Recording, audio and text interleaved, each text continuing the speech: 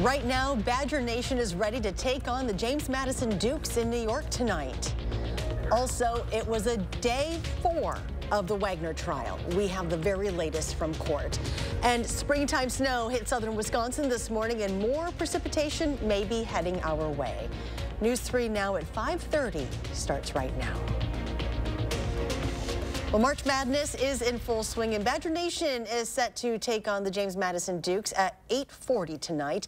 News 3 now has live team coverage of the big game. First, let's kick things off with our sports director live from New York.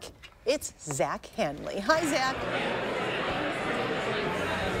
Hey guys, yeah, maybe we should do Saturday Night Live tomorrow. That will give us something to do in the city tomorrow. But tonight, as you mentioned, it's game day. Wisconsin looking to keep their season alive and advance to the second round of the tournament. Just have to get past JMU, a 12 seed. The Badgers, of course, are a 5 seed. And it doesn't matter how they do it. Ugly, blowout, close one, gritty, not pretty, as Greg Gard likes to say. Just get it done, because as they say in March, it's all about surviving and advancing. Now, if you're not in Brooklyn, the next best place to watch the game might just be back home in Madison at State Street Brats, and that's where we find our very own Braden Ross, who's there with a bunch of Badger fans too. Hey, Braden. Yeah, you are right, Zach. This is probably one of the best places to watch the game in Madison. I'm here with the general manager of State Street Brats, Molly McElligott. So tell me a little bit about what you've been doing to prep. You have a few really big games coming tonight, women's hockey and men's basketball. What have you guys been doing to get ready? Yeah, we've been getting together all of our cheese curds, our ranch, red brats, white brats. We got it all for everyone. We're excited to have some students that are left over from spring break and all the rest of the community here tonight for some games. Absolutely, and you're a student too. You're not just a manager here, you're also a student. So tell me about what it's like for you to see in your senior year these two teams be in the championship. Yeah, it's always very exciting to see everyone here at Brats, always having a good time for the games. It's always like really exciting for us as a crew. We are a little bit ramped up for it. So excited to have people here, to have the games going good. So good luck to everyone there. Absolutely. And we're seeing it start to fill up a little bit, but I'm sure we'll see it fill up even more. How many people are you expecting? I guess you don't have to give me a number, but how are you expecting it to fill up tonight for women's hockey and then later basketball too? Yeah, for sure. The game's at 8:40, so we'll be opening upstairs, have everyone set for that. So hopefully we'll be all full up. Absolutely. Thank you so much, Molly. Yeah, so we will stay here, and as this fills up, we will be talking to all those fans here and bringing you the updates as they come. Obviously, tonight, once the game ends, we'll be back here on News 3 Now, and we will tell you one way or the other how fans are feeling. So, but I'll send it back to New York with Armand. He's talking to a few fans out there as well. There's fans, Badger fans everywhere. Hey, Braden, like you said, a bunch of Badgers coming in here to New York, to Brooklyn, to the Fulton Hall. We are seeing red here. The Badgers rolling deep tonight. And let me tell you that Bucky goes across the nation. I'm joined by one man here from New Orleans who came out to New York. How are you doing, sir, tonight? I am doing great. What a great day, hopefully a great weekend. And I'm a Northwestern grad as well, so to be able to see the Badgers and the Wildcats is a dream come true. How many generations of Badgers you guys have in your family? Actually, going back from my father, played a little basketball in Wisconsin many, many years ago. I went to law school, and my two sons also went to Madison. So, you know, we're Badgers from Appleton, Wisconsin, so Badgers through and through. And how many NCAA tournaments have you been to? I think at least a dozen, and a couple Final Fours. And we were in Indianapolis for the Badger Final Four. That was a special weekend to be there. Definitely was. So since you guys have been to so many, you got to help me out here. What's your favorite cheer? Favorite cheer? Yeah. Oh, man. I mean, it's hard to beat a classic like on Wisconsin, but... Guys, go. Let's start it up here. All right, you ready? Try, yeah. Oh, boy. On Wisconsin, plunge right through that line. Run the ball down the field and touchdown. Sure this time you rah on Wisconsin. Nice job, guys. You can't get any better than that. And we're gonna Badgers. Let's go Badgers. There we go. We're gonna hear a lot more cheers here tonight as the band comes in here in a little bit ahead of that Final Four NCAA face-off. For now, I'll send it back to you guys in the studio. Armand, thank you. And so not too far from New York, the Badgers women's hockey team is about to take on the Colgate Raiders. Our Andrew Banstra is there. Andrew? Tonight on News 3 Now, I'll bring you full coverage from the Women's Frozen Four here in Durham, New Hampshire, as Wisconsin chases their 8th national championship.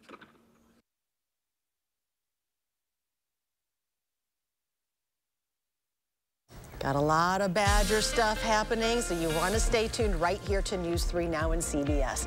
Well, southern Wisconsin woke up to snow this morning, and another wet weather system is headed our way. Let's talk with Jacob, who's outside on the backyard patio. Hi, Jacob. Hey, Charlotte. This morning was a wake-up call that it can still snow in southern Wisconsin in late March. We really haven't seen any kind of snowfall over the last few months, but today that all changed. Now, as we look at the current radar, all the snow has cleared out of our area to the east and is currently impacting a lot of Michigan and other parts of the Great Lakes. But taking a look at how much snow we did see last night and this morning, we saw around 6.5 inches in Fort Atkinson. That was the highest report in our area, but near Milwaukee, there were reports up to 7 to 8 inches. A lot of Dane County saw around 3 to 5 inches. Madison specifically saw 4.2 inches of snow. Northern counties didn't see quite as much as we did here in the central, eastern, and southern portions of our area. But we have another alert day, this time for mostly rain and wind, not necessarily the snowfall, and this will be for Sunday night into Monday. We also could see possibly an isolated thunderstorm, as we are going to see a decent amount of rainfall. Now, temperatures for the most part are also going to remain cool, but I'll have full details on the forecast for this alert day and the 10-day forecast as a whole coming up a little bit later. Well, that unexpected snow may be annoying for some of us, but for those at the sledding hill, it created perfect conditions. Our Maddie Heimsch went out to see who was celebrating their snow day. We're here at Tollefson Park in Verona, where kids are enjoying what could be the last snow day of the school year. And I am too. Watch out, Black! School may have been closed, but students made their way to campus anyway, to use the hill behind the building, of course. Got some end-of-the-season sleds that we were able to break out. Go! And with a winter of unlikely highs and lows, kids told us Friday was long overdue. I've only really gotten to sled once this year because it's just like the snow has been so unpredictable. I've been sledding here a few times, but this is my first time in a little while because of it was hot and now it's cold. Not sure how long the flurries would last, kids at the hill spent every minute racing one another, building snowmen, and yes, eating some of the snow. Parents told us they didn't mind either. Friday's weather will make their upcoming spring break trips feel even warmer. Kids at the hill tell me they can't wait for the next snow day. Reporting in Verona, Maddie Heimsch, News 3 Now.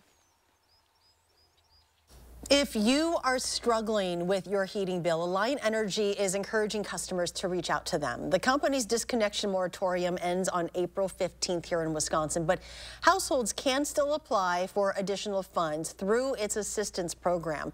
Alliant Energy's low-income home energy assistance program helps families pay their heating bills. A representative with the company says they understand the financial pressure many families are facing, and the last thing they want to do is shut off anyone's service. Well, today was day 4 of the Mark Wagner trial. DCI agent Mark Wagner is charged with endangering the public when he fired on the suspect as part of an arrest operation involving multiple agencies. We'll tell you what happened in court today after the break. You're watching News 3 Now at 6, brought to you by Gruber Law Offices. Every single day, we help families that have been tragically impacted in truck crashes. And you'll never pay us a fee until we win your case. Truck crash? Gruber Law Offices. One call, that's all. Stop whitening your smile the old-fashioned way with strips and trays that can take 30 minutes to an hour. I'm Jonathan Greenhut, the CEO of PowerSwabs. When I met Dr. Ginniker and he introduced me to PowerSwabs and I saw how effective they were and how easy they were to use, I knew we had to share it with the world. PowerSwabs was clinically studied to whiten natural teeth as well as stained caps, crowns, and veneers. It's so effective, it works on stains caused by coffee, tea, red wine, and even smoking. For those of you who have that one stained tooth, Power Swabs can target that area using swab precision. The first time I tried it, I was so surprised. My husband was so excited that he wanted to run out and get it. And he said, I can't believe how white your teeth are. From that point on, I've been sold. Order Power Swabs and receive up to 50% off the retail price. And as an added bonus, get a free Quick Stick pen with your order. Dial the number on your screen or visit powerswabs.com today. Go long. That's a championship lawn. Be ashamed if some weeds took the title. Nice hit, Johnson. Are you sick and tired of your lawn getting sacked by weeds?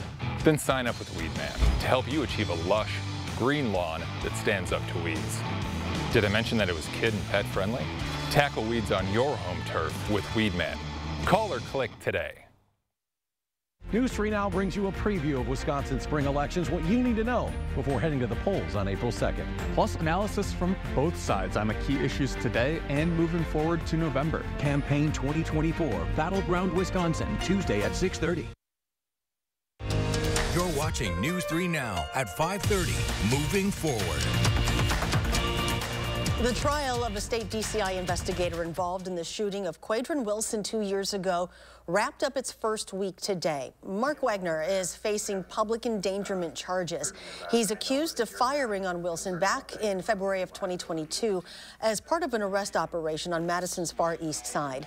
Wilson was wanted on drug charges when a number of agencies worked to arrest him.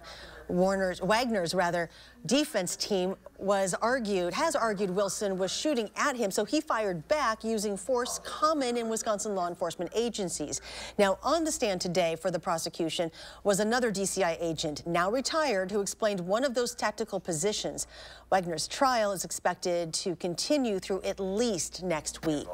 Wisconsin Congressman Mike Gallagher says he is resigning his office in a month. That will hand another blow to Speaker Mike Johnson and his razor-thin Republican majority. Gallagher represents the 8th District in Northeast Wisconsin, and his last day will be April 19th. The House already has 3 vacancies left by 2 Republicans and 1 Democrat. Congress is moving forward on steps to avoid a last-minute shutdown. The House passed a bill to keep the government open, and the Senate is expected to follow suit this evening. But even though the measure passed with bipartisan support in the House, it may come at a price for Speaker Mike Johnson. Willie James Inman has more details from Capitol Hill.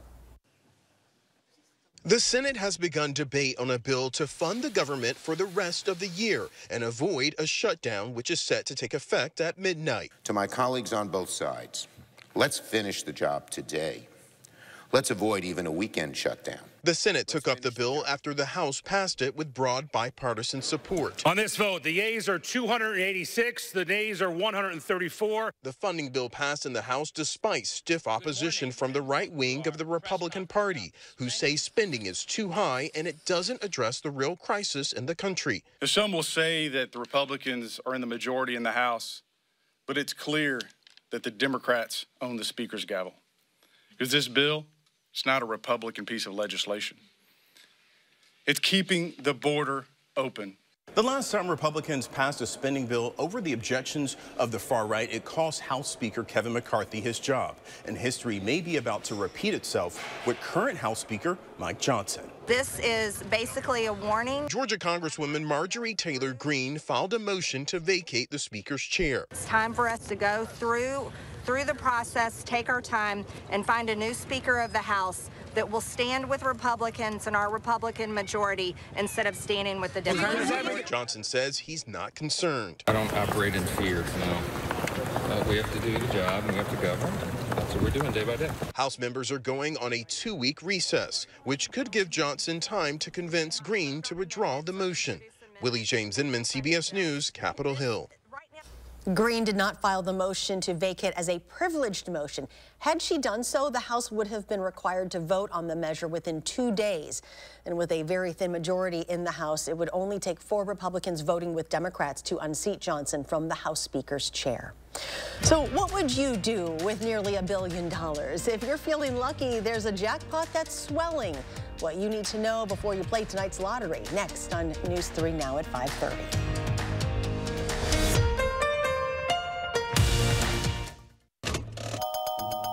Oh, the weather. What's the chance of rain tomorrow? Ooh, 80%. I make it rain. I make it rain. Speaking of making it rain, at Ho Chunk Gaming Madison, we have an average 95% payout, which leads you to more chances of playing longer and more chances to win big. Play longer, win more, chances are you're gonna like it. Ho Chunk Gaming Madison.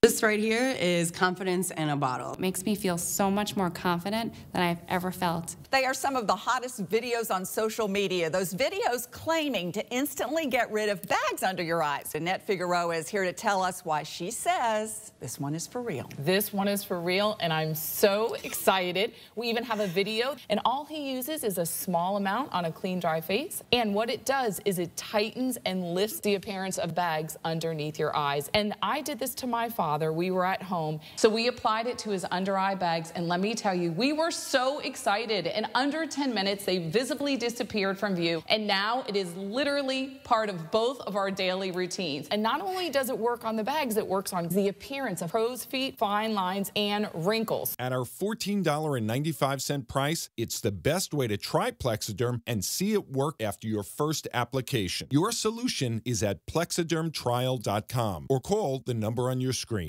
At Blaine's Farm and Fleet, we get you outdoors because we get you. Whether you're ready to hit the road, tackle the yard, or start a new project, we get you the right products at the right prices. Like 36-pound bags of Estate Crabgrass Preventer, $32.99. 20-pound bags of Blaine's brand Cardinal Songbird food, $14.99. Rewards members save an extra $1. And 5 quarts of Blaine's Full Synthetic Motor Oil, $23.99. Just $20.99 for rewards members. We get you outdoors because we get you at Blaine's Farm and Fleet.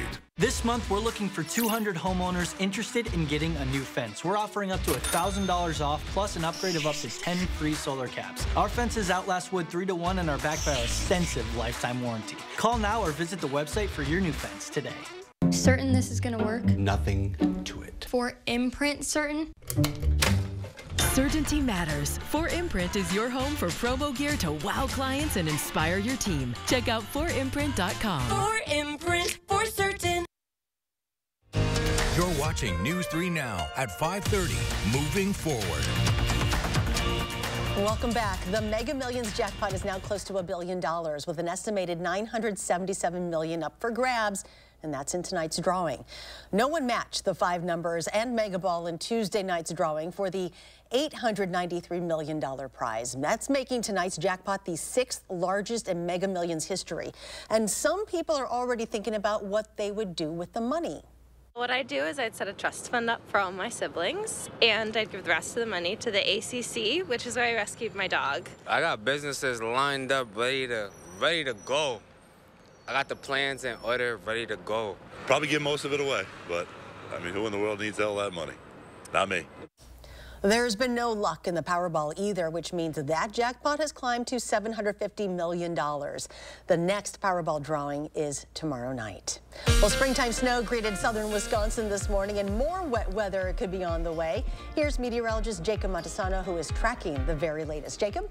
Yeah, Charlotte, we are expect to see more precipitation, but we likely aren't going to see much more in the form of accumulation like we saw last night and this morning. But looking at the 3 things you need to know, it's going to be pretty cold over the weekend. Highs will only be in the 30s, and then we are going to see some rainfall, especially late Sunday through early Tuesday.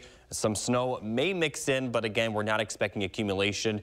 But what's the big difference is, other than the snow, the fact that we'll see more rain versus snow, the other big difference is this next system will be very windy. We weren't that windy last night as the snow was falling. Now, here's a look at the alert day information. This is Sunday night and Monday due to the rain and the wind. Now, we also could see a few isolated thunderstorms, but we aren't going to see any severe weather.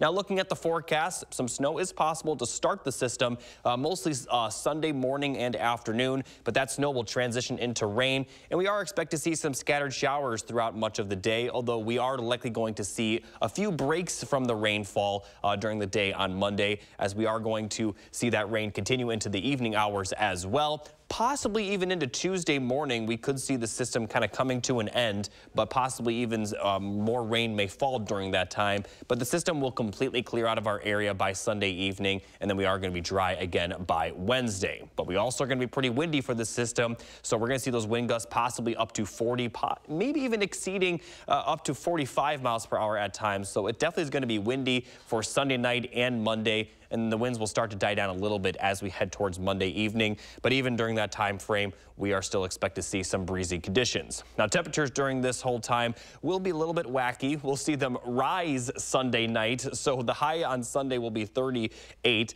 The low Sunday night will be right around that. As I mentioned, temperatures are going to rise during the overnight hours Sunday night and continue rising for Monday, as we are going to see highs in the middle 50s. The big reason for that is because all this windy weather will be coming from the south, so it will bring a lot of that warm air into our area.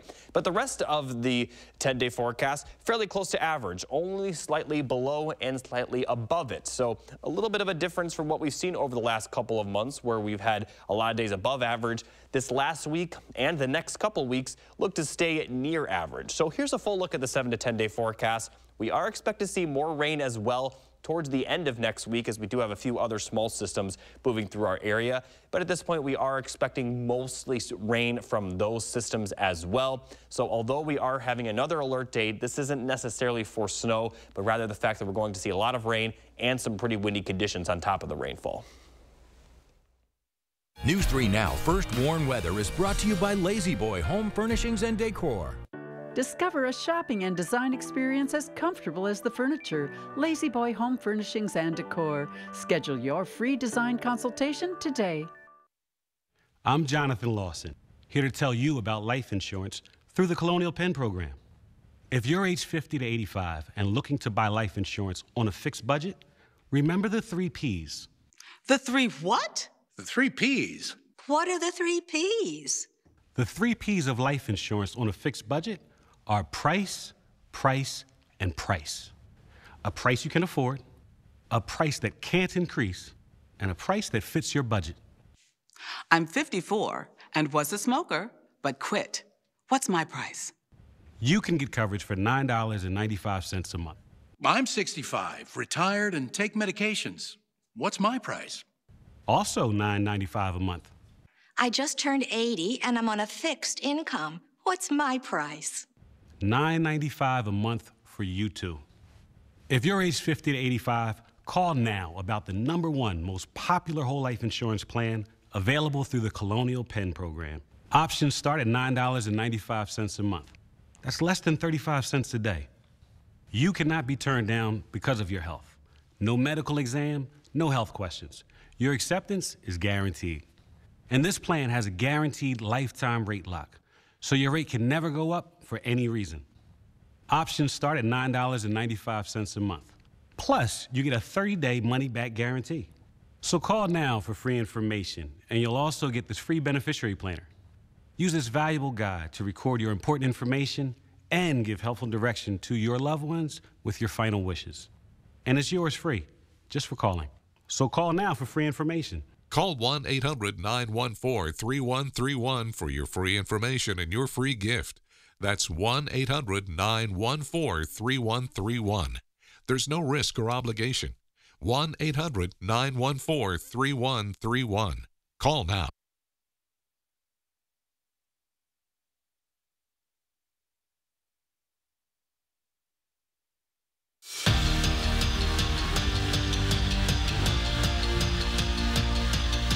To Brooklyn, the Badger Bash still going on, and these fans are hoping to see one thing. Wisconsin put on a show in New York City because, as the song goes, that's where dreams are made of. Well, the star for Wisconsin this season has been A.J. Storr. In the Big Ten tournament, he scored 90 points in 4 games.